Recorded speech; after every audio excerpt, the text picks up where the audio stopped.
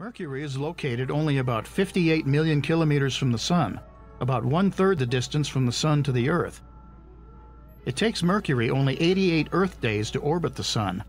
However, the rotational period of Mercury is 176 Earth days. This means that one day on Mercury lasts 2 of Mercury's years.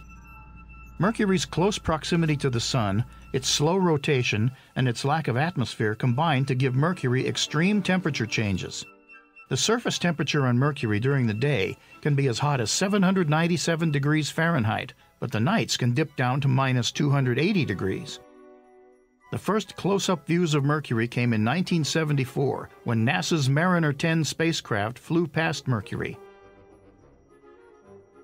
In 2011, NASA's Messenger spacecraft completed a series of close flybys of Mercury and revealed even more about this tiny world. Mercury is not much bigger than Earth's moon.